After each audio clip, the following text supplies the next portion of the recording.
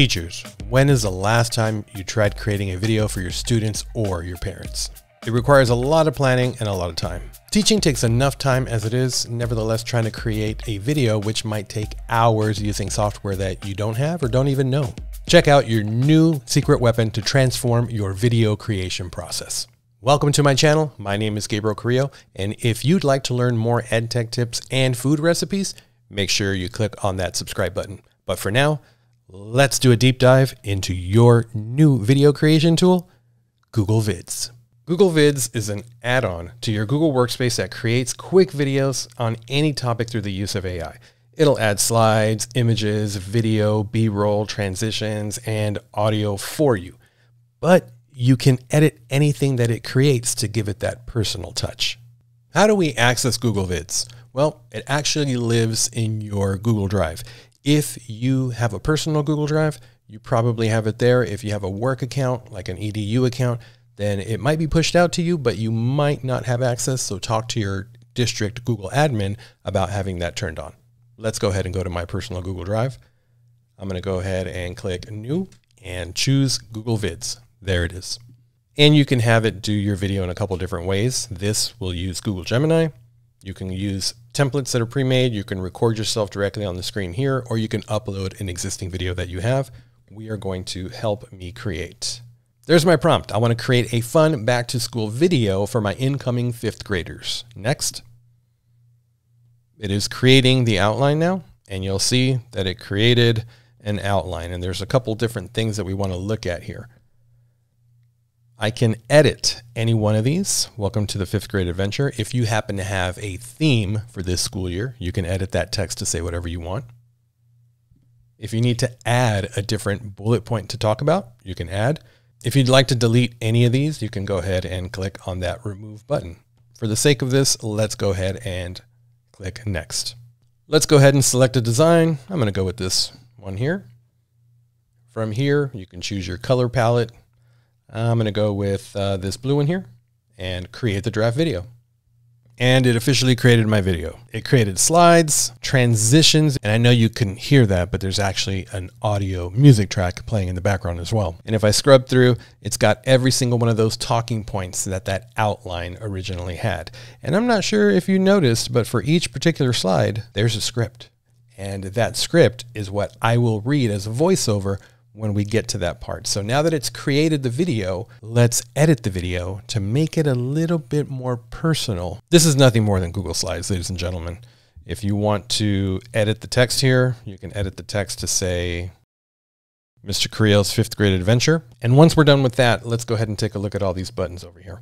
You can create images with Google Gemini. You can use custom templates that they have. You can upload your own media.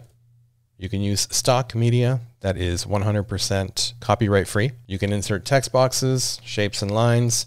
You can record yourself, and obviously you have your script. So let's go through the editing process for a couple of these slides.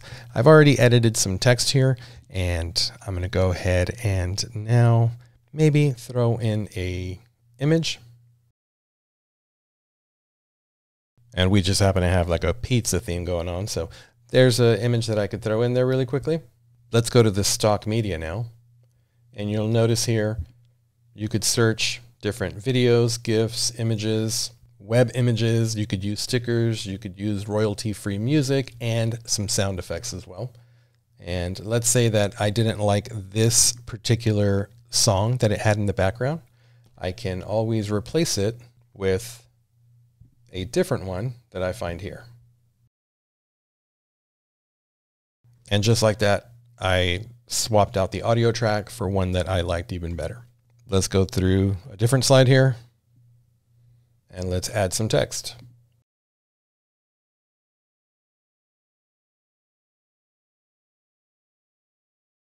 So I've added some text here, and these icons here are transitions, and by clicking on them, you can take a look at the different transitions that they have available. You can mess with the duration and the direction in which they fly in if they do indeed come in from one side or another. If you want to swap out some of the images and video, just click on it. You can keep the video, you can record one on your own, or you can do a search.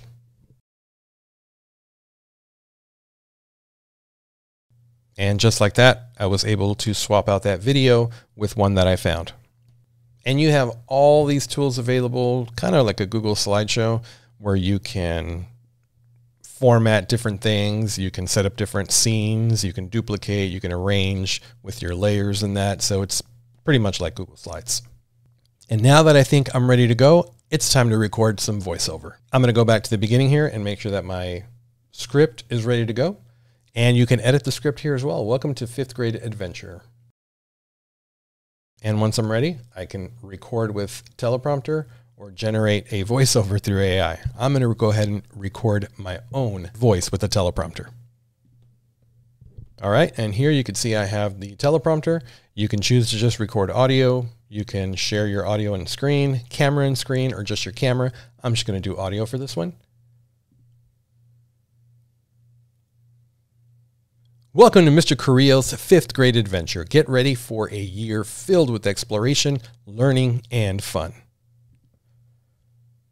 All right, and I can preview it, I can insert it, and now I have that voiceover track here. You'll notice that my voiceover track goes beyond that first slide.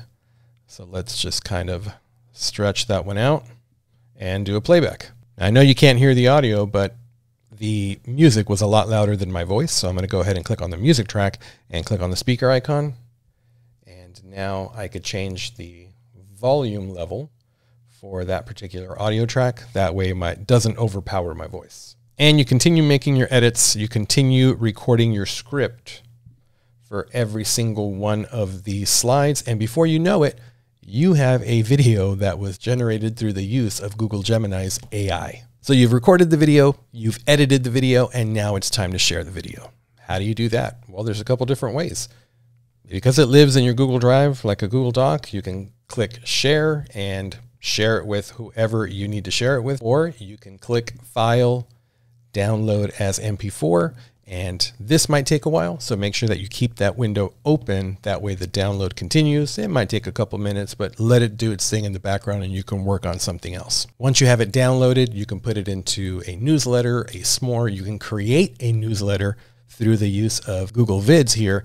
Instead of creating one on a different platform or on a Google Doc, have Google Gemini and Google Vids do the work for you. So there it is, ladies and gentlemen, Google Vids, your new favorite video creation app or tool to create classroom videos for parents, for students, for anything. If you enjoyed this video, make sure you give it a thumbs up, comment on what you like or what you'd like to learn about more in the future, and make sure that you hit that subscribe button. Buen provecho.